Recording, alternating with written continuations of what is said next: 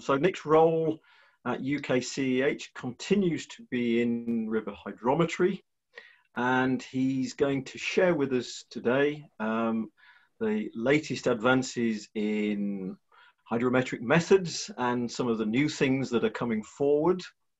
And really, with that very brief introduction, I should like to pass you on to our Honorary Secretary, Mike Cranston, who will tell us about a little bit of housekeeping and so on for today's webinar.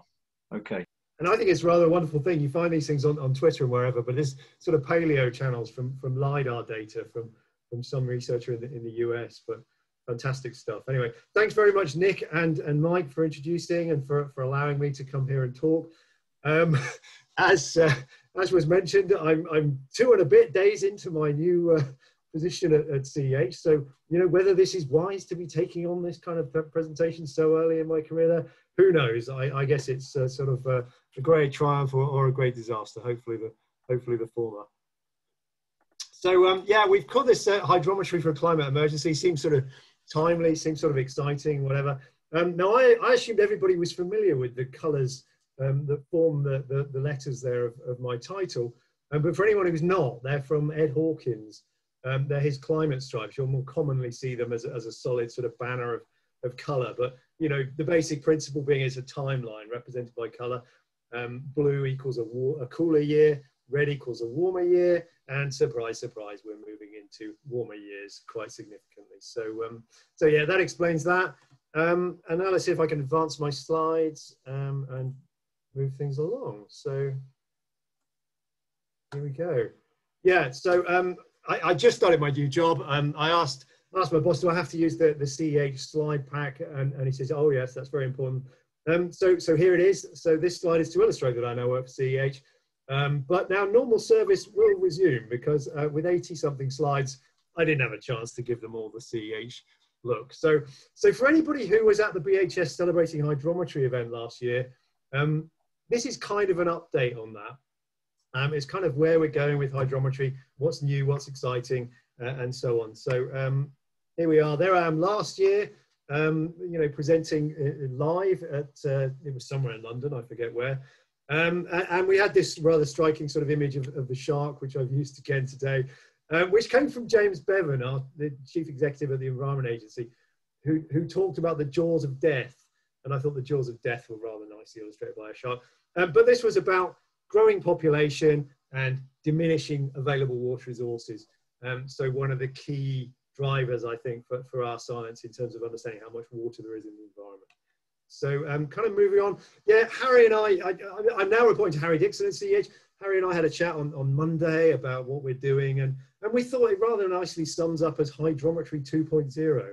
Really, what we want to be doing is setting out hydrometry, river measurement, hydrological observational tools for the future and trying to move things on significantly.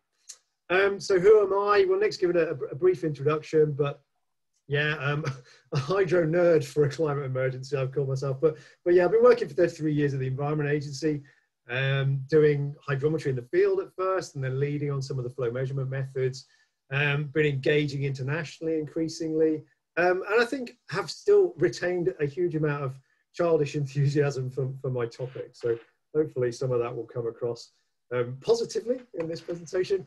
Now I could spend time telling you what I'm going to talk about, but then I wouldn't have so much time to talk about it. So these are just a few words that sort of summarize the things I think are important and I get excited about. Stuff like more, better, new, collaboration, floods and droughts, gadgets like drones and phones, satellites and boats. Oh, collaboration appears twice, probably because I think it's important. But what else is significant? I think what we're doing is important. I think hydrometry is very important. And I think it's great if we can make it fun as well. So, you know, hopefully that comes across. These are some of the rules I'll be breaking in this presentation. I have far too much content. I will talk far too fast. There'll be far too much opinion in this thing. There'll probably be a slight scattergun approach, largely because I woke up at 4 o'clock this morning and thought of a whole load of new stuff I wanted to throw in and didn't really have time to do it, but I did it anyway. So I'll probably eat into the time for questions. So, you know, rules will be broken, but, you know, just hang on and enjoy it. So water, this this is a slide I found from USGS. It was publicly available. I don't think I pinched it illegally or anything, but for me, it's a very nice summary of why what we're talking about is so important. All the water in the world is, oh, I found a laser pointer thing yesterday. Where's that? Here it is. Yeah, hopefully you can see that. This is all the water in the world, this little blob here. And this one is all the fresh water in the world. I should have revised this, shouldn't I? This is all the fresh water in the world, but lots of that's in sort of groundwater and in swamps and that kind of stuff. All the usable water in the world is this tiny little pinprick here. So it's really, really not very much. It's a small amount of water. So our ability to quantify that, to observe that accurately through hydrometric tools and techniques is really important. In fact, I'd go as far as to state nothing is more important than water. It's our planet's most critical resource. So why have I got a picture of the inside of a fridge? I don't know whether Jamie Hannaford is in this call, but if so, he might remember this one. This is a conversation we had with the bloke outside a pub in Birmingham after a BHS meeting in 2014. And this guy challenged us he said, well, you know, what do you guys do? And we said, oh, we measure water, we're water scientists. And he said, well, why'd you do that? What's the value in water? Water's not a kind of valuable resource like oil or whatever. And so we challenged him to go back to his hotel that night and think about how he'd get on if there was no water in the tap, no water in the shower, no water in the toilet. He didn't quite seem to get it. But we then went on to say, well, what do you do, mate? And he said, well, I'm developing intelligent internet-connected fridges. So he said, imagine if your fridge knew if you wanted bacon because you were running out, it would order you some more bacon. So anyway, an interesting contrast. He's probably earning many multiples of my salary by now. But I would argue that having something to drink is more important than having a fridge that orders you bacon. And it's really stuck with me, that thought.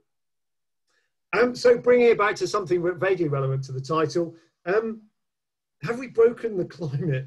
You know, we're all aware that the climate is changing. I don't know, there's something in me that's kind of felt like, you know, this year is a bit different. You know, things really are showing signs of being broken. So some of these images across the right-hand side here, I think my laser pointer is working again. You know, we went from, I think it was the wettest February on record in many parts of the country to the driest and sunniest spring we've ever seen. There were the huge fires in Australia, the heat wave in the Arctic, where 100 degrees Fahrenheit was exceeded for the first time. And then what, I don't know if it's been confirmed yet, but this suggested new high temperature record for the whole planet of 54.4 degrees C in Death Valley in the US. You know, there's a lot of weird stuff going on. So yeah, I think possibly we might now say it's broken. Anyway, the consequences of this, you know, why is this important to us? Well, I think in the UK and probably many parts of the world, the impacts of climate change are going to be felt most significantly through water. So, you know, that's going to be extremes. It's going to be extremes of floods. So floods are a bad thing, and I think seem to be getting worse. Here's some of the opinion. And droughts. Droughts are also a bad thing and seem to be getting worse.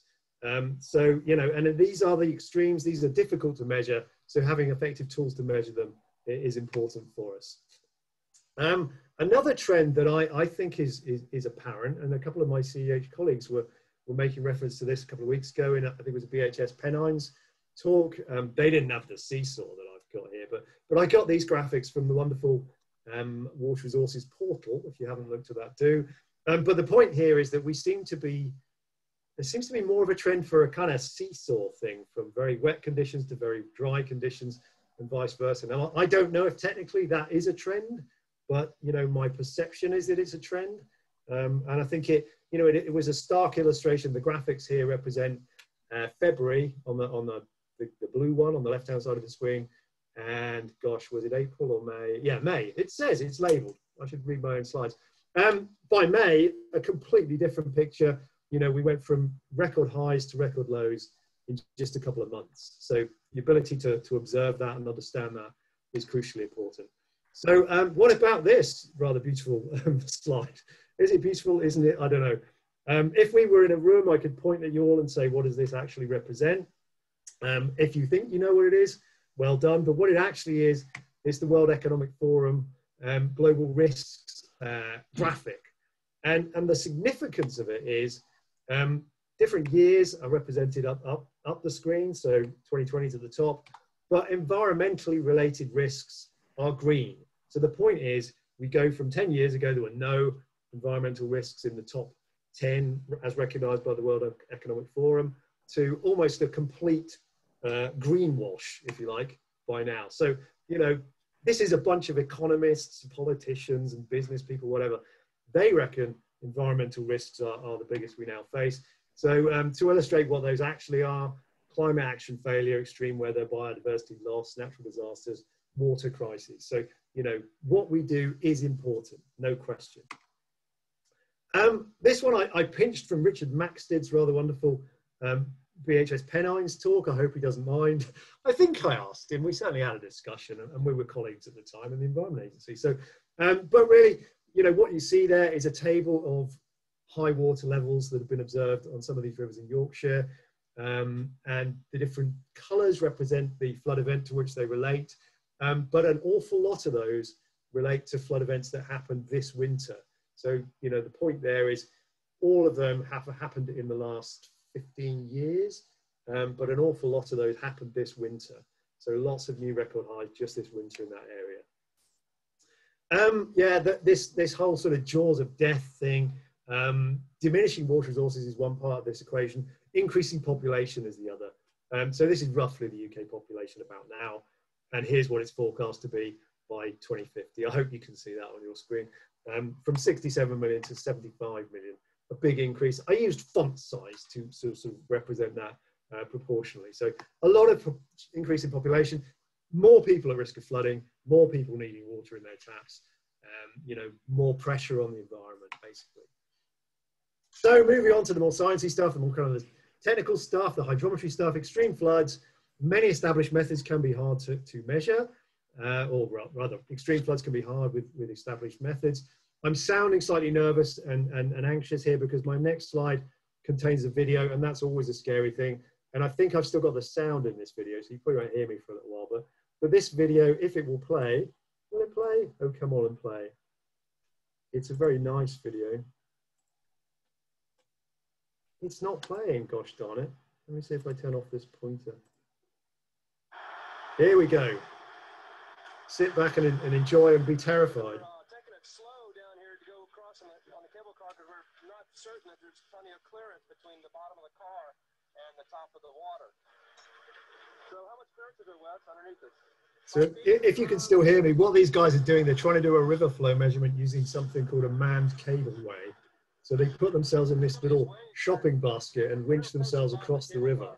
And they should be 10 meters or so above the water, but the flood is bringing the water level very close to the bottom of their cable car. The relevance of this being, these are the methods that were still in use until very recently. And I think this flood illustrates why new methods are required. So I would not want to be in that cable car. I don't know if you would.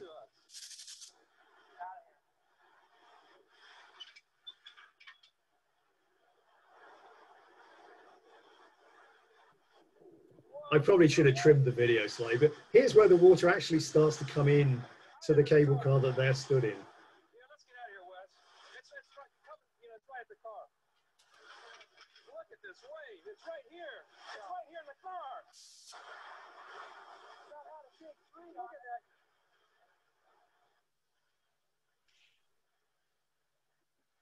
Scary stuff, I think you'll agree. So let's see if I can move on to the next slide. So yeah, the point really there is that you don't want to be going out there and measuring that. You don't want to be putting yourself or any instrumentation into contact with that kind of flood flow. It's pretty terrifying stuff, life-threatening. Those guys were probably lucky to get away with their lives. And thanks to them for sharing that, because I don't think I would have shared it if it was me. But anyway, another illustration. What this is, I mean, we're talking about flows you don't want to measure. So I think I'm interested here in not just measuring river discharge. You know, we're interested in measuring extreme flows as well from whatever source. And this is, most of you probably heard of the dam failure that happened in the US in May of this year. It was a relatively small dam, way smaller than the Toddbrook Reservoir Dam. But the destruction that it caused there is evident for all to see. So if we want to try and measure these kind of things, we need new methods. we need non-contact methods. That's the point. So moving along, and high flows, the value of capturing high flows is way more than just getting a point in your rating table to understand the discharge.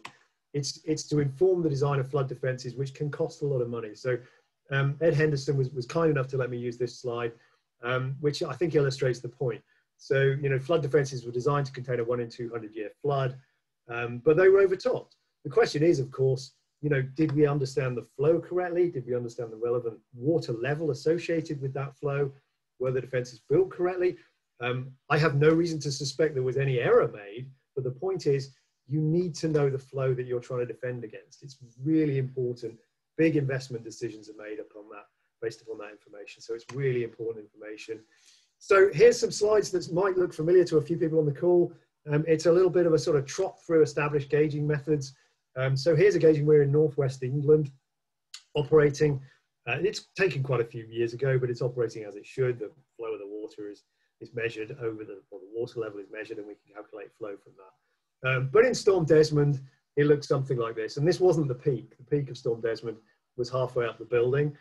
So it's just not performing. It's basically a whole valley full of water at this point. And that tiny little weir is not having, it's not just not working. It's not converting the level into flow effectively.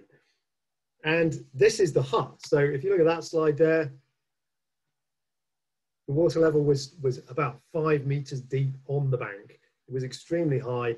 The uncertainties associated with flow calculations at that site in those conditions are extremely high. So apologies for hopping from slide to slide, but I want you to understand the context. Another tricky site in the northwest. So the other thing to know is that's one of the most important sites. It's one of the high priority sites on the River Loon up in northwest. Here's another one. Again, a very tricky site to measure out. Different conditions, the same river, but here it's much more of a sort of upland condition, fast flowing, white water, very difficult to get a decent measurement from. So those are our kind of challenges that we're looking at on the high flow side. So now a little brief history lesson on flow measurement techniques. Again, if you've seen me present before, some of these slides will be familiar, so apologies for that. But we used to do this. We would hang, if I can get that pointer back on again. There we go. Yeah, this is the current meter, little propeller meter turned by the flow of the water. And this is the sinker weight that would hold it down in the water. And we moved it across the bridge using this derrick thing here. We'd lower it down into the water, do a measurement and so on. And it was time consuming. It was hazardous for us. It was hazardous to road traffic. It was hazardous to people using the river. It was also quite time consuming and boring. We also did this kind of stuff. And this is me as a boy hydrometrist on the front of the boat. We had a 7 meter long pole here. It had 5 current meters on it. We had a cable stretched across the river, if you can see it, just here. So this was stretched across and winch tight. So we had to close the river to traffic effectively. This is a low flow measurement, but we would do this in the highest of flows as well. So although it was fun when I was young and stupid, it was very dangerous. It was also very slow. We would have someone on each bank in order to lower this cable if we needed to, and 3 people in the boat. So it took a lot of people, took a lot of time. So then we progressed. We progressed to the ARC boat and ADCP. In my time in the Environment Agency, I was responsible for developing the ARC boat with HR Wallingford, and a great solution. This is one of the highest flow measurements we've done on the Lower Thames at Staines, I think this is, and it worked great. You know, we're now getting the data in real time by a Bluetooth link from the laptop, from the boat to the laptop rather, and compared to what you saw back there, it was about 15 times as efficient, and most importantly, nobody went out in the river anymore. You could stay behind the safety fence, and the boat went out there and dealt with the dangers of the flowing water. So a great improvement. But it's not going to cope with those kind of flows that we just looked at. It's not going to cope with the big storm. This, you'll be reassured to hear, is me photoshopping this. We didn't actually lose a boat here. But this is the kind of thing that was likely to happen. I think the site's up in Scotland. I think I got it from Sea, a lovely picture. So yeah, we've looked at these kind of very aggressive surfaces. We've understood that we need to get these measurements. So how can we do it? So we've said we don't want to put ourselves or instruments in contact with the water. So non-contact methods. Basically, if the water wants to destroy your sensors and perhaps you, it's best you don't give it a chance. And this very nonchalant looking chap here is from our equivalent organization now in Iceland. And I believe this is a glacial outburst flood. So this is where the heat of volcanic activity melts the glacier that sits on top, builds up a big bubble of water, and it bursts, and you get a colossal flow. I wouldn't have wanted to stand quite so close, but yeah, they're very brave in Iceland. But the point is, how are you going to measure that? You can't measure that with a boat. You can't measure that by wading. You can't measure that by putting some guys in a little shopping basket across the river. So you need another method. So surface velocity methods is the one we're looking at, and a lot of people are looking at around the world. And the reason we have the Winnie the Pooh slide here, it was a member of the public when we were in my EA days, we were testing some of these methods on Wallingford Bridge, and a member of the public, having asked what we were doing, explained, well, it's just fancy poo sticks, isn't it? Which it is, you know, we're trying to understand the speed of flow of the surface of the river in order to calculate discharge. So I don't know if I have the slide that explains this. I'm not sure I do. I think I took it out. But obviously, if you know the surface velocity, there's a few other things you need to know as well. So you're well on your way to discharge from surface velocity. You're going to need to know the cross-sectional area, and you're going to need to know something to do the relationship between the speed on the surface and the speed further down. Luckily, we can relatively easily get the surface, the cross-sectional area, particularly from our ADCPs, but from other survey methods if necessary. And from our ADCP data, of which we have many thousands of ADCP measurements now, we can do a good interpretation of the surface velocity compared to the mean channel velocity, so that we can actually make something sensible out of a reading taken on the surface. The reason I've used an orange, anybody with experience in this field will know, is the orange has traditionally been the hydrologist's favored tool for this, because it sits nicely in the water and is highly visible. That's kind of biodegradable as well, isn't it? But so yeah, we're learning from Winnie the Pooh and his friends. So image-based velocimetry, camera-based methods are one of the key methods that are being explored around the world. And the way it works is basically you're looking for movement in successive frames of video. So basically, if you can see movement on the surface of water with your eye, so can a camera and a computer algorithm. What I've done here to help you with this slightly is I've taken two images that were taken a fraction of a second apart, I think something like 0.2 of a second apart. And I've used a different filter to help you distinguish features that we saw on one of them with the other. So you can see these green blobs, you can see the purple blobs. Basically, the green blobs move to the position of the purple blobs. So we can see that the river is flowing in this direction. And by being able to figure out the distance between those parts, those two objects, or those two positions rather, we can work out the flow speed. So we need to scale the imagery. That's the challenge. We have to scale the imagery, which can be done, but for an oblique view like this, it's relatively complex. So we'll look at some other methods that make that slightly simpler, such as using a drone. So when you look at this here, you can understand hopefully that imagery close to, well, at the bottom of my screen, close to the camera, the pixel size will represent a very different portion of the river surface, scale of the river surface, to a pixel that's way back here because of perspective. So it's more relatively difficult to compare pixel sizes with on the ground sizes. If you have a drone and you're looking straight down, and this is a still from a video shot in Iceland, I believe, of the same outburst flood, because we're now looking straight down at the surface of the river from a relatively great height. I photoshopped the drone into this just for the sake of the image. But you can see, you can now calculate discharge just by knowing the width of the river. You can scale the imagery just by knowing the distance from point A to point B across the river. And then when you calculate your velocity vectors, the error that you get due to distortion is relatively small because you're looking straight down. So it much simplifies the process. So I think I did process this one myself. The vectors give you the direction of flow, they give you the magnitude of flow, and we had a peak velocity of 4.6 meters a second there. The guys in Iceland actually, I believe, bought the drone on their way out to do this measurement. So, you know, they were able to capture the data very, very quickly. Processing it was a bit more involved, but gave very, very good results. So drones can be a big benefit. So we have a couple of pieces of work ongoing around the UK, looking at these methods, these camera-based methods. This particular one is with the University of Worcester, with the researcher Sophie Pearce. So she's looking at the use of drones for improving our ability to do discharge measurements, but he's also looking at wider and broader applications. So here is a nice illustration of velocity mapping. So she's taken the drone, hovered it above a weir, and of course you get pretty complex flow structures downstream of a weir, but video from a drone can be processed to give you a pretty good insight into that flow structure. And there's a few other people interested in this kind of thing. So fire and rescue, and the police are interested.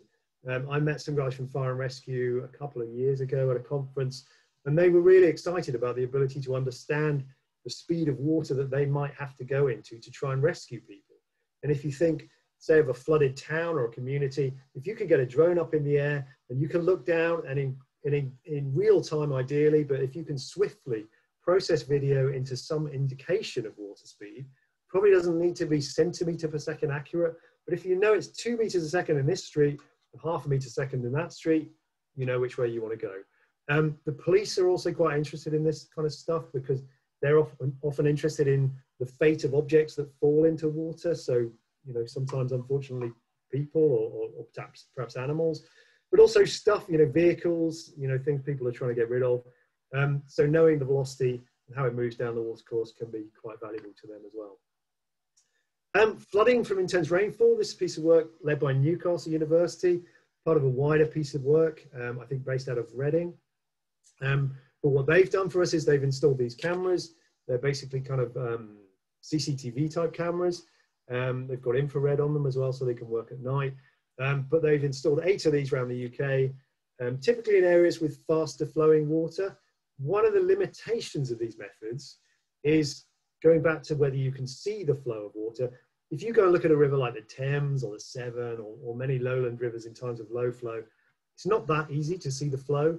So a camera finds it difficult as well. But if you've got a fast flowing river, particularly with a rough surface, it's much more easy to distinguish. So we've started this research in the kind of catchments that are going to be more favourable. So this one is, I think this one's Todmorden, I think, up in Yorkshire. But yeah, 8 of these cameras installed.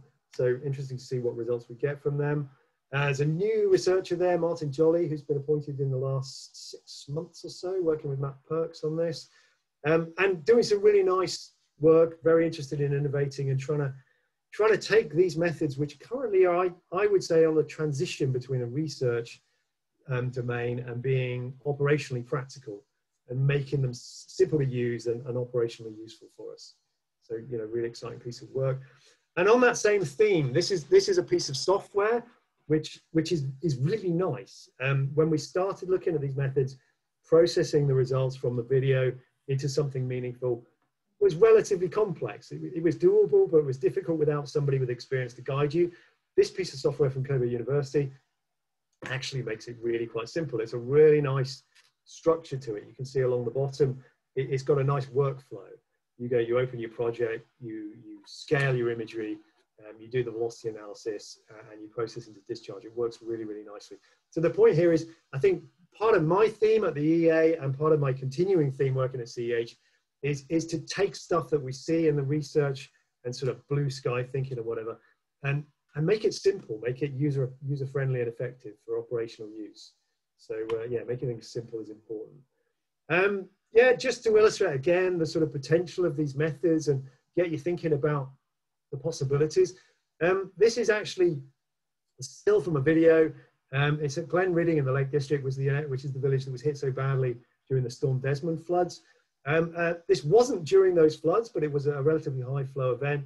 A member of the public shot a video, put it on Twitter, and we thought, well, can we process this and get flow out of it? Unusually for a member of the public, they shot what most people would say was a very boring video because it was 20 seconds with their phone situated in the same place, looking in the same direction. But that's what we want. To process for flow, you need a fixed viewpoint, whether it's an oblique angle or looking straight down.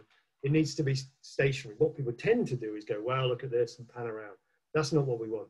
So they shot 20 seconds of video. I sent a link of the Twitter post to my friends Frank in Texas and Mark in Australia and said, can you process this into flow? How did they scale it? They just went to Google Earth and worked out the width of the river. So yeah, we've still got to deal with this oblique imagery thing, but they could get some idea of where the bend in the river was to scale it in that dimension. Cut a long story short, they both came up with a result within about 10% of each other. and pretty close to what we believe the truth was. We didn't have, I'll admit, we didn't have a reference reading, but we had a pretty good idea of what it should have been. Final part of the jigsaw was we did a Google image search, and we found a lot of photos of the river when it was almost dry, so we could get a good idea of the water depth and the bed roughness. So we had a lot of information, all of which came from the internet, and a guy in Texas and a guy in Australia were able to process this video and get a meaningful discharge figure. So citizen science, I guess, is what we're getting at here, and the ability to process remotely from nothing but a video.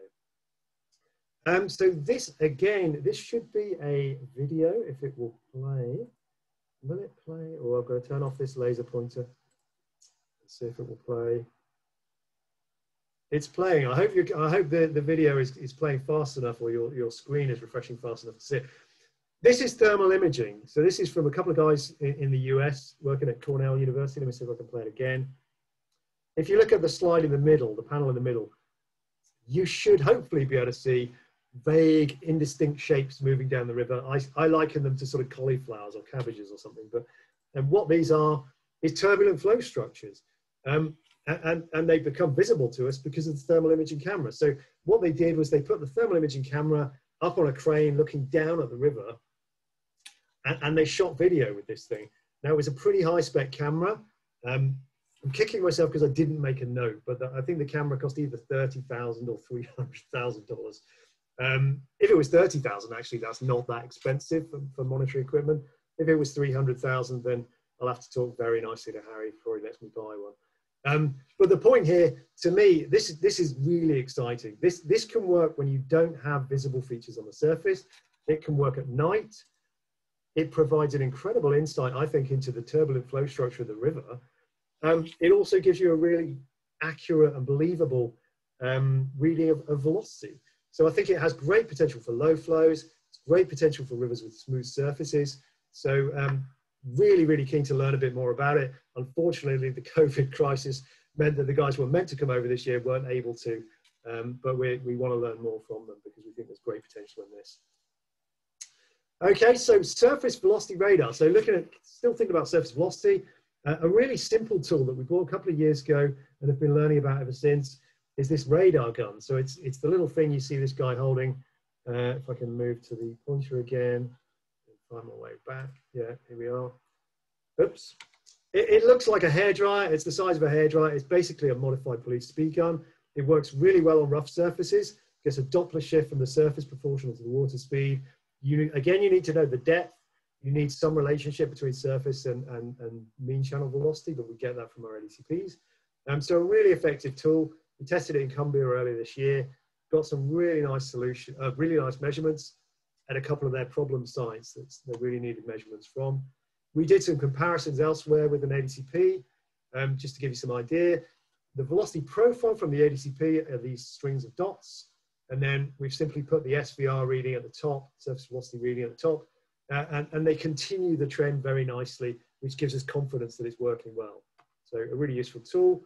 And the reaction you see here is the reaction of the guys when we realized we've got a result within 1% of our ADCP measurement. So we did an ADCP measurement, we used the SVR gun, and both were within 1% of each other, which was remarkable. But it goes to show it's a tool that works well. So looking a bit further afield into space, what if we could measure floods from space? Those people who know me will hear me talk quite a lot about a guy named Mark Randall, who's done some really, really good, he's an expat, but he's done some great work out in Queensland where he is now. He told me he reckoned we could measure flow from space, which kind of blew my mind. He then got hold of a video of waves breaking on a beach and proved that it worked. So we've then been trying to persuade somebody to give us some video from space of a river. And what you see here, if I can make it play, is just that. Oh no, hang on. This is a video, if it will play.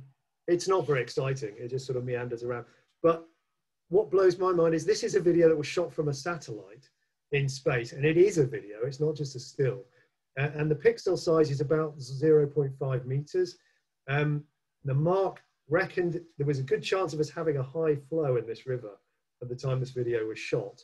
And we were confident we could process for velocity if we had the high flow.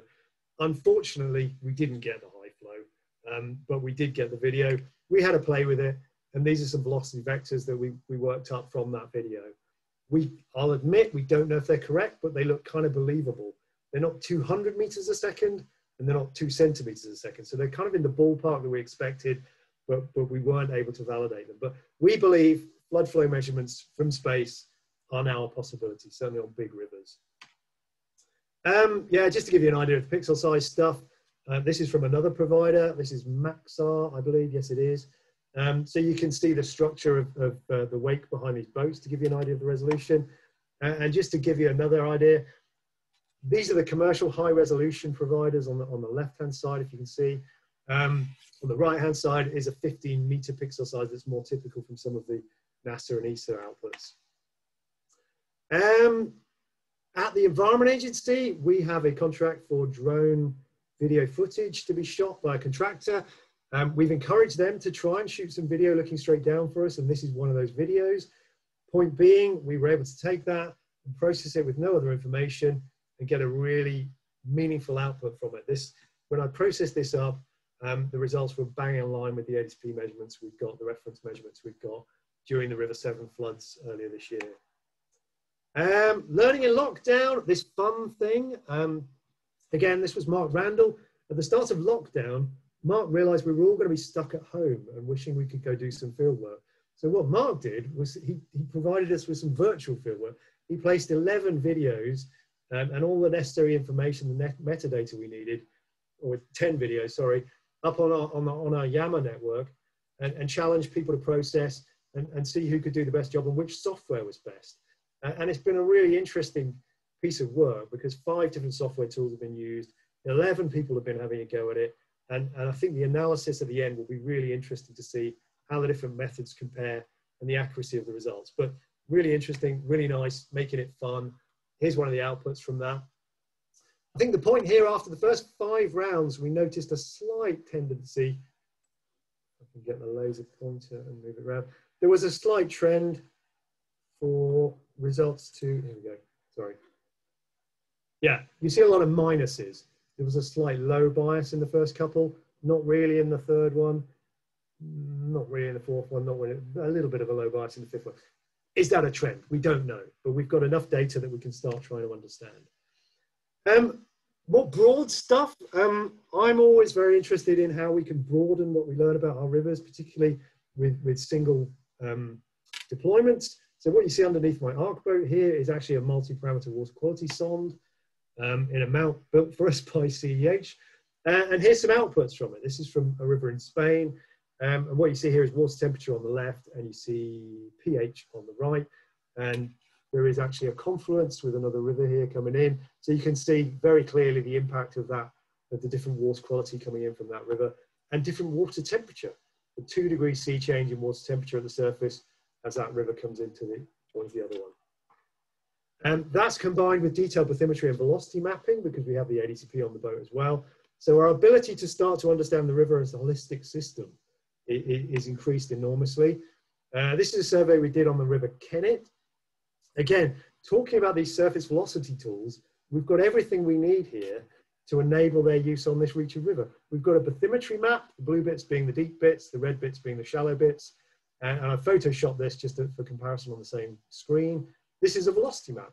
So we can see the distribution of velocity down the river and across the river, which is a lot of great data to enable us to maybe just go fly a drone and understand that if we flew it here, for example, we're going to have a relatively shallow bed. We're going to know the cross section. We're going to have some idea of the relationship between surface velocity and mean channel velocity. Inspiration can come from anywhere. I saw this yesterday on Twitter. I had some brief interactions with the folks at the Ocean Cleanup a couple of years ago. So I follow them on Twitter, but they've installed image sensors and LiDAR, interestingly, to monitor and quantify plastics flowing down a river system. I mentioned LiDAR because I'm really interested in LiDAR's potential to overcome some of the limitations in image-based measurement methods, but I haven't found anybody who's doing it in the hydrology sphere, but these guys are doing it to try and monitor plastics. So I'm trying to get in touch with them again to learn a bit more about it. Bringing it back to the hydrology, this is a piece of work led by Keith Bevan. Nick Chappell is there. I think you can see him there. Future hydrology, they're calling this. The messages that come out of this group that I like are around the need to improve our ability to observe, to do better observations. So I translate that into hydrometry is where it's at, but flow input is the biggest source of uncertainty in models. More better flow data is needed. And here's some other, it's a bit wordy and complex, but basically they said they want 1% accuracy in flow data. They also say they want increments of discharge down river systems. A big challenge, but it's one that I would like to take on and try and work with. Yeah, I'm getting near the end now, so I hope you're still bearing with me. Precipitation, I think there's a lot of potential innovation to come in precipitation measurement. This is from SMHI in Sweden, and they call it micro weather. This is using cell phone links between cell phone towers, attenuation in the signal caused by rainfall to actually quantify rainfall in the air. So this has been live for, well, they've had data since 2015, and this is a live system, and this is a screenshot from that system. So cell phone links, the benefits, you have really good coverage in areas where people live. So, you know, it can give us really dense data networks in places, areas of population. Taking the thinking a bit further, why can't we measure attenuation in signal directly to the phone and turn everyone's phone into a rain gauge? I don't know if it's possible, but I don't see why not. So then we would have an enormous amount of rainfall data. Similarly, thinking outside of the box a little bit, our cars are now rain gauges. Almost every car's now got a rainfall sensor to turn the wipers on and off. So, you know, that's sensing rainfall, it's detecting rainfall. You could muck about with it and try and quantify. Just some other thinking, some cars, my last car, had a radar sensor in the front of the car. I know researchers have used those radar sensors, and again, I think it's backscatter of the signal to quantify rainfall. Clearly, it's going to be susceptible to spray and whatever on motorways, but maybe you could do the same thing with the headlights. You know, reflected light from water in the air could be a method of measuring rain.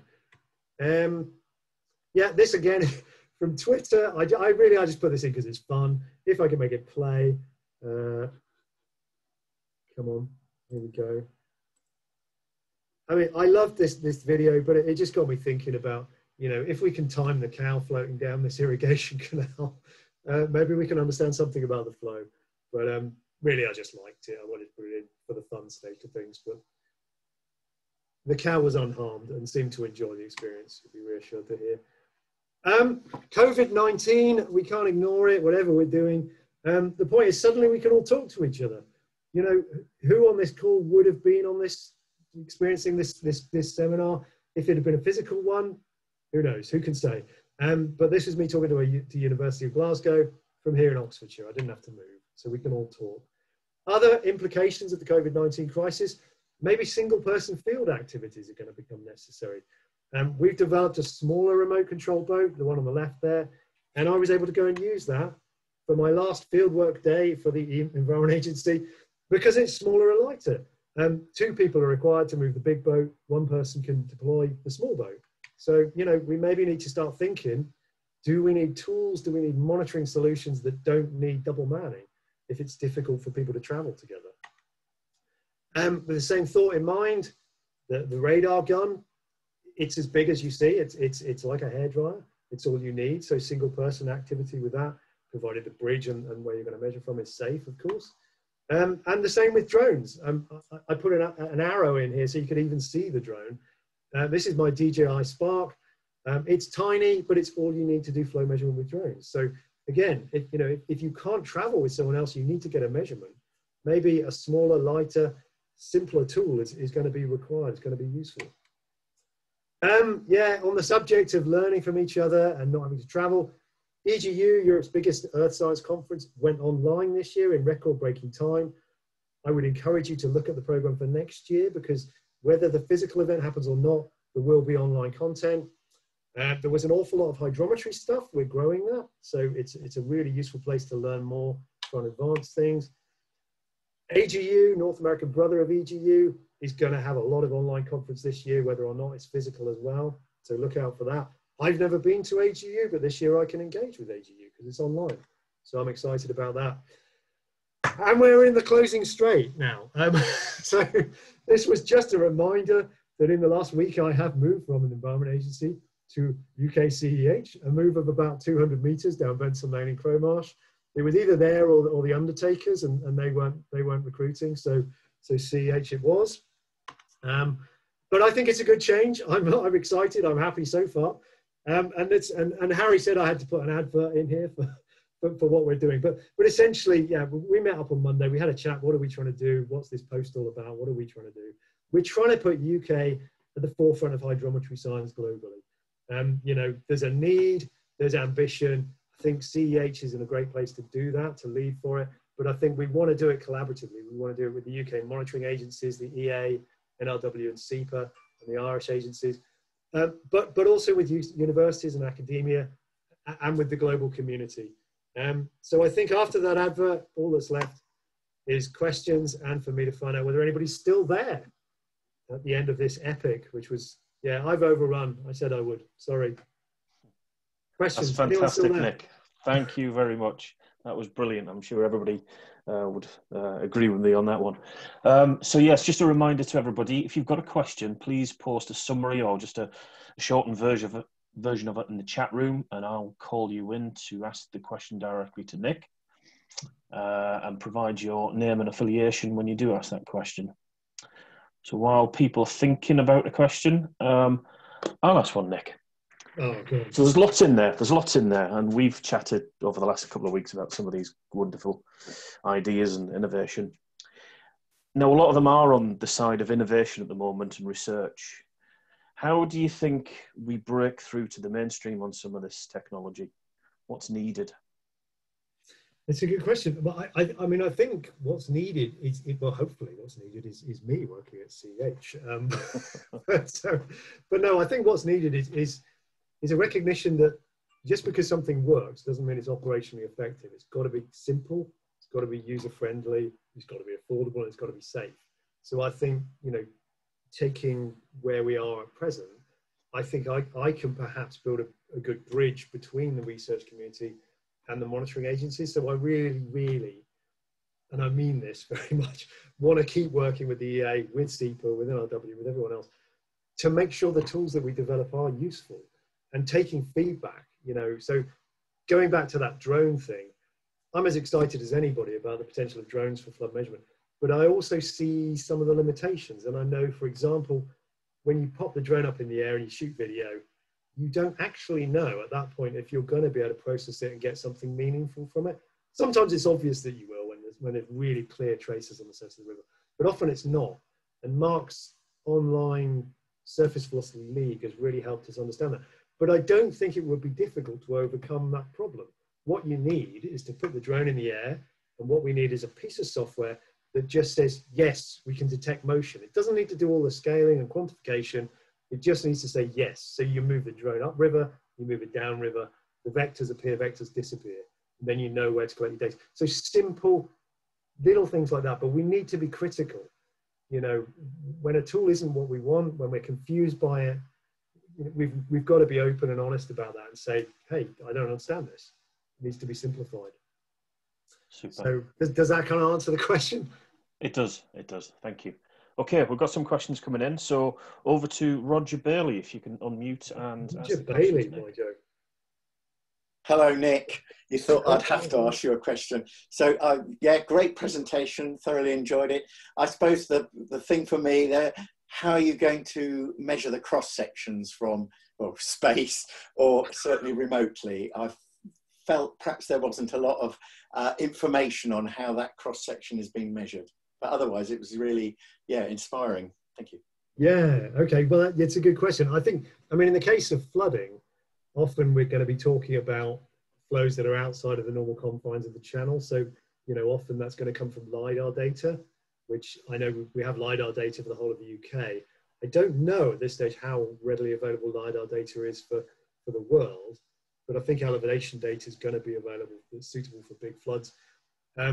What Mark Randall is doing in Australia, he's using his drone to do the velocimetry, but he's also using structure from motion. So this is photogrammetry. So he flies his drone over the area of interest and takes hundreds of overlapping photographs. And from those overlapping photographs, he can build up a really detailed 3D model of the river channel.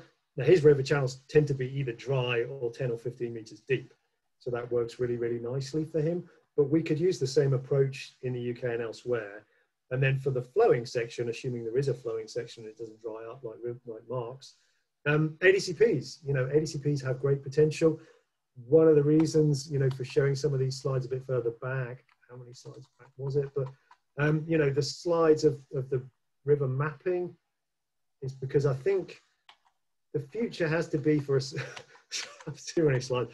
You know, the future has to be for us to move towards a situation where we've got maps of our rivers, that one there. So, you know, if we've got maps like this of our rivers, and I mean, we have bathymetry for the whole of the Thames from our geomatics group at the Environment Agency, well, the Environment Agency does, I've got to stop saying we, you know, and we can analyze our ADCP data to understand the velocity relationship between the surface and mean channel velocity. And it tends to fit within a range anyway. It tends to, the velocity relationship, the multiplier tends to be between 0.75 and about 1. So you take your surface velocity and you multiply it by 1 down to 0.75 according to the river conditions. But we can learn about that by analyzing pre-existing ADCP data. So yeah, I didn't have time to go into it, Rog. You're absolutely right. It's a really key question, but I think it's relatively simple to do, I think. Thanks. All right. Okay, thanks both. Next question is from Sumit Sen from India. Sumit, do you want to unmute? Sure. Thank you, Nick, for a nice presentation. My quick question is like, what are the accuracy in terms of like when we talk about non-contact discharge estimation or ADCP, using ADCP in the rivers which are very heavily like in a flood condition, you have sediment laden rivers? Sorry, just accuracy of ADCP data in flooding rivers? I'm asking like the discharge estimation using the non-contact as well as ADCPs, how good they are in the sediment-laden rivers. Okay, yeah. Well, I mean, the sediment loading shouldn't make any difference to the non-contact methods. It's going to be a question of, as Roger says, you know, defining the cross-section. And I suppose in a particularly sediment-laden river, you may have an active morphology. You might have channel change during the event, but that is difficult to quantify and understand. So that if that's happening, that would be a source of uncertainty. But assuming you've got a stable cross-section, Mark Randall and others who've been practicing these methods for quite some time, once they've got a reasonable understanding of their surface velocity coefficient, they're getting results within, I mean, you saw from that table, the results are within typically the first 5 results from the exercise that Mark did online were typically within about 5% of the ADCP measurement. And the ADCP measurements, we believe are, you know, as good a reference as we can get, short of building a big flow control structure or something of that nature. So ADCP, the quality of the ADCP measurement itself can be degraded during a period when there's excessive sediment in the water. It's not common in the UK. I've only seen it once. More commonly, the problem is coming from that surface interface. If you've got a very choppy surface to the river, the ADCP bounces in and out of the water, it can try and dive, and you can have problems related to that. But if all is good, your ADCP measurement should be within 5%, you know, perhaps 10%. Some of the bigger sources of uncertainty are going to be out of bank flows and this kind of thing. So, I mean, do you see problems with your ADCPs? Are they struggling to punch through heavy sediment-laden rivers? I don't have ADCP right now, but I'm just because like we are in India, some of our main agency, the agency which measures the discharges in rivers, CWC, they are going into a lot of non-contact discharge estimation techniques, but still our rivers are quite a bit, some rivers are sediment laden. So that was my question, like, yeah, how good that will be. I think the ADCP is going to be your reference instrument. Okay. And you'll use the surface velocity methods for times when you want to more effectively, more efficiently, or when you can't get a measurement of your ADCP. But they should work very well together, I think. Thank you. Okay, next question is from Elizabeth Jameson. Liz, hey. Hi. How are you doing? Good, thanks. Thank you for that great presentation, Nick. So as you know, but for the benefit of everyone else, I work in a very operational setting with our National Hydrological Services in Canada. And my question for you is how you see the role of a typical field hydrologist or hydrographer as we adopt more tools and a greater variety of tools. Some of those tools are for niche, you know, hard to measure scenarios like you described in your presentation. How do we adopt that into our daily operations? Just because do we expect these people to have expert knowledge and training on now a wider variety of tools? Yeah, it's a really good question. And it sort of comes back to what I think was the first question, wasn't it? Really, I think it's a question for me. It's a question of making the tools simple. I think I've spent 33 years doing hydrometry at the Environment Agency, and throughout that period, I think it became a more interesting, more rewarding, but more demanding job. You know, as we move from current meters to ADCPs and understanding the setup of ADCPs and the quality of the data and different deployment methods and moving towards some of these new tools, it becomes more demanding. It certainly does. So I think it will get more difficult. I think, you know, one of the reasons I throw a lot of this, it's really important stuff in, is to try to, you know, we do need good quality staff to come and do this because it's important. And so it's to try to, you know, to gain recognition that this just doesn't need to be somebody once said of a hydrometry team, oh, you're not just bucket chuckers, which was one of the most alarming things, you know, was this sense that really there were very unskilled people. And that's not the case at all. And I think it's getting more and more the case. So I think having experts, you know, within organizations, and I know you have a great deal of expertise over at Environment Canada, you know, having experts to lead stuff, but being awkward about making things simple, I think is really important. And with ADCPs, you know, they've made the amount of knowledge you need. You need more knowledge, but at the same time, the trend is to trying to simplify the operation of the tool to make it more automatic, you know, have more automatic configuration. You still need the expert to make sure the auto config is doing the right thing. Mm-hmm. And I think with, you know, with the surface velocity, with the video processing, it's kind of transitional. I was really excited by the HydroStiv software when Mark shared it, that finally I had a hallelujah moment. Well, this is now relatively simple, but I think processing the files he shared, I could see the shortcomings in the data collection side then, because, you know, some of them processed easily and some of them didn't. And I think we need hand-holding on that, because particularly with something like drones, which is, there's sensitivity around their use, potential risk around their use. If you go out the first few times and you don't get anything meaningful, you don't want people to be put off, or if, you know, heaven forbid, if the thing crashes and causes, you know, so if you can make sure you're going to get something meaningful. But yeah, I think people are going to need more knowledge, but we have to be demanding. And I think that's why there's such an important role at the interface between science and research and operational science, which is I think what our little group has tried to oversee and what I hope to continue to do. Okay, thanks. All right. Yep. Thanks both. Next question goes to somebody who gave me my first opportunity in hydrometry, Mr. Dave Stewart. Good to see you, Dave. Hi, Joe. Dave. Hello there, Nick. Very, very good presentation, up to your usual high standards. Congratulations. Thank you. I've got a feeling that you may have provided the answer to my question in your answer to Roger earlier on. But so you go out and you carry out a flow measurement, the highest flow measurement ever made on a river using a surface water flow measurement technique. And I'm just wondering, you're probably basing your calculating the cross-sectional mean velocity based on previous gaugings by EDCP or possibly some other method. And I'm just wondering, how confident are you in this, or the extrapolation from those lower discharges, the relationship between surface water and mean velocity in the cross-section to when you go to a significantly higher flow? Yeah, it's a really good question. And I think the answer is it depends.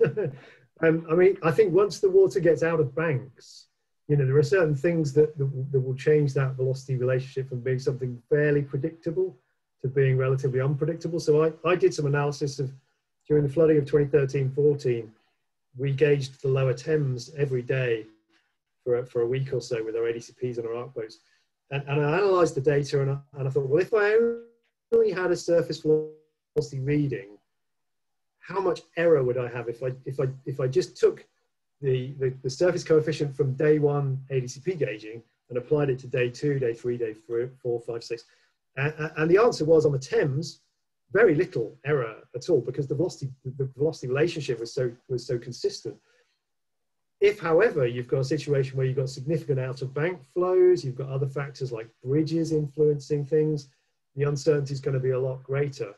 So I think what we need to do is get a piece of research undertaken to analyze the tens of thousands of ADCP gauges we've got to understand that velocity profile. But we need to recognize absolutely what I think you're probably hinting at, that we will have a relatively small number of perhaps relatively low quality compared to the others of the extreme flow measurements to properly understand that relationship. There are some other subtleties in this as well. Like, for example, you're going to have a very different relationship if, let's say, you've got the rivers flooding all over the floodplain. So take the example of the screenshot you can see at the moment. You know, you're going to have a very different relationship when you're collecting data over the river to what you're going to have if you're taking a measurement over the field. So I think we're going to have to learn quite a lot about this. But just to sort of give you an idea of the constraints that people tend to put on this, the French have been using surface velocity methods for a lot longer than we have. And they have a delightfully simple kind of method of applying a surface velocity coefficient.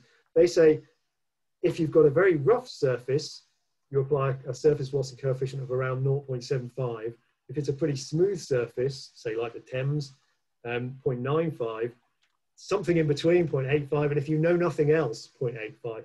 And it often works out really well. Andrew Booth did some analysis of data that he had up in Cumbria, and he just used 0.85, and he was almost spot on each time. So it absolutely needs more research. There are some sort of defined constraints, and I love the simplicity of what they're using in France. But yeah, it can potentially be a big source of uncertainty.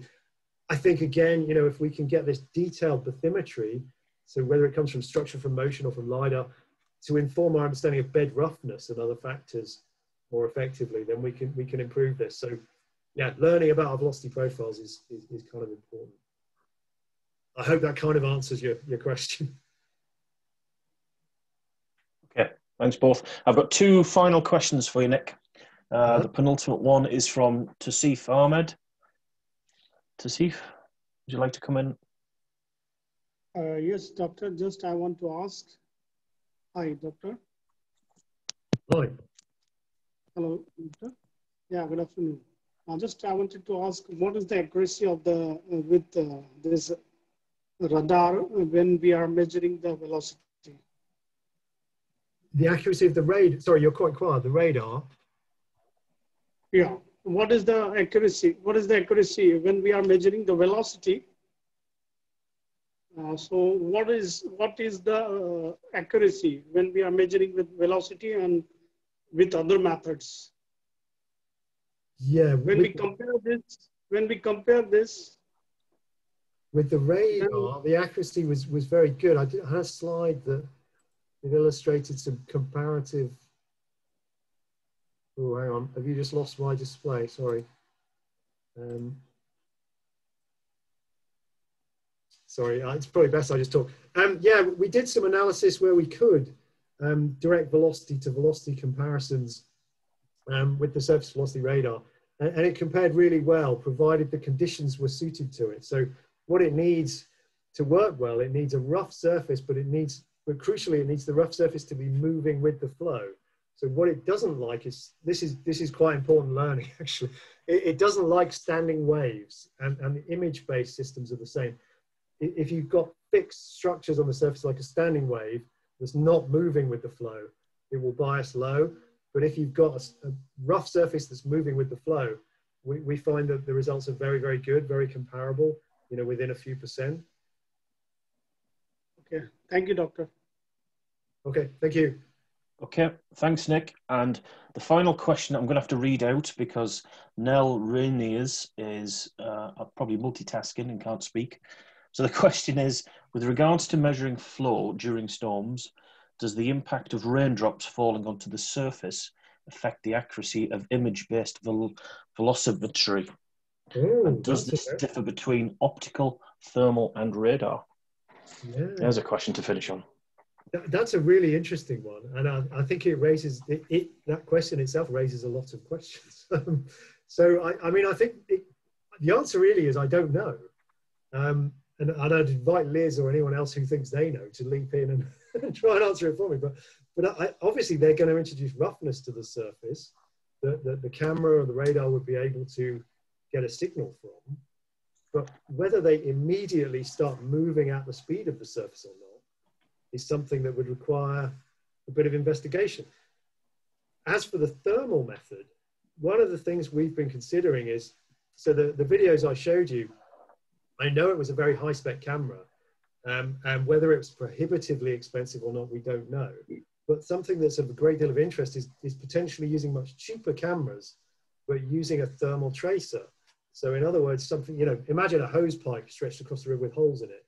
If you could drip water in from that hose pipe, which was of a very different temperature to the water in the river, for a short period, we believe you would see the drops of water moving with the flow.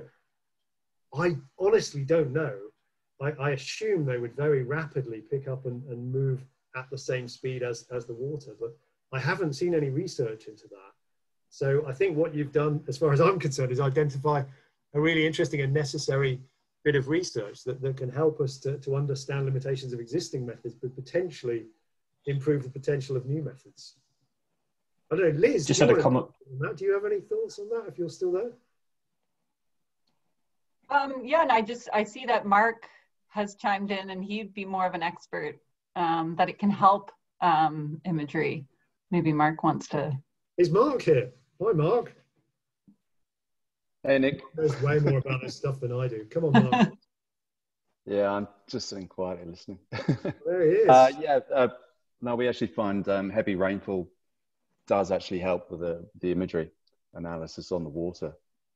So, yeah, really does help improve things. We find it creates some really nice little traces but as it hits. So, yeah, certainly not an issue. Excellent. Gosh, it's a good thing I didn't know you were there, Mark. I'd have been nervous referencing so much of your work. I hope I said nice things, mate. No, it was a good presentation, Nick. Well done. Thank you. So yeah, wow. Mark's called us from Queensland in Australia, so that's pretty exciting. But yeah, thanks. So do you know if anyone's done any research into it though, Mark? I mean, other than your observations, is there anything published, or has anybody explored? Not so specifically to do with rainfall, no. So yeah, it would be an area to look into, but yeah, certainly. Yeah, certainly it's not something we with our heavy wet season have really found any dramas with. So yeah, I've got a quick question for you, Nick, and I hope you don't mind. But how long do you think it's going to take the UK to start embracing these methodologies as a standard procedure? In Australia here, we're just actually getting ready to launch our national industry guidelines for adoption nationwide. So for the imagery and radar.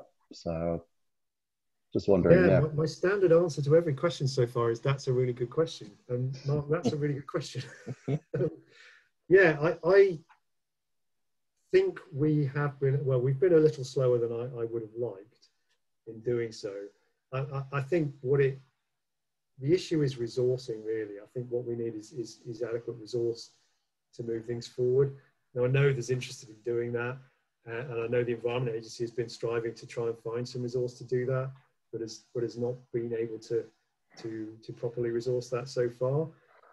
So, you know, my hope is that through my position at CEH, if I can help advance these methods and bring them into our monitoring, I would like to do so. So, I mean, I think the surface velocity radar, because of its simplicity and ease of use, I think that you know, that's got, this is ready to go, written all over it, and we should start making wider use of that in the monitoring agencies.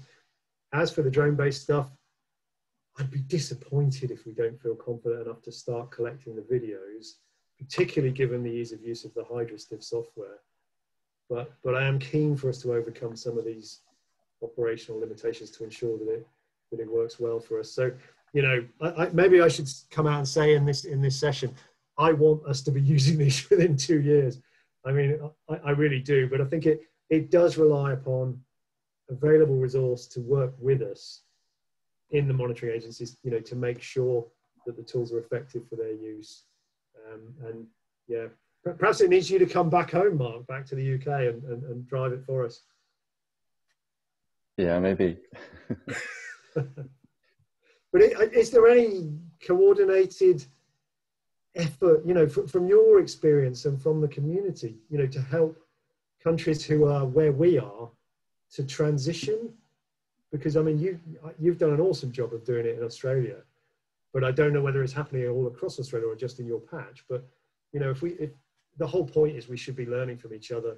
I know Canada, I think, are slightly ahead of us, but perhaps not as far advanced as you are. But if we can help different agencies to learn the best way to go from a standing start to making good use of these, then I would like to see that happen. Yeah, I think just getting out there and starting using it and having that support. We're starting to go nationwide with people talking to me and wanting advice, and I'm advising them how to set up their own sites and how to start using this. But again, I went across, 18 months ago to New Zealand and provided them with the training over there, and now they're really running with it. So I think getting in there and getting dirty, start using it, and demonstrating to the powers that be that, look, this is a great method. But yeah. I mean, tragically, we were robbed of our great opportunity this year, which was going to be the surface velocity workshop that was scheduled to happen at Hull earlier this year. And we are thinking now about whether we can run that as in some sort of online form. So I'll talk to you about that. But I think that would have been a fairly big step in terms of increasing knowledge, increasing awareness, and moving us towards operational use of it. But yeah, let's work together on it, Mark. Yeah, I'll catch up with you soon. Have a chat, and we'll see what we can do. Yeah. Brilliant. Okay, do we have time for any more, or is that our time? I've overstayed my welcome probably already. It's absolutely fine, Nick. Thank you. time. I think we'll draw a line under the questions there. That's the last of the questions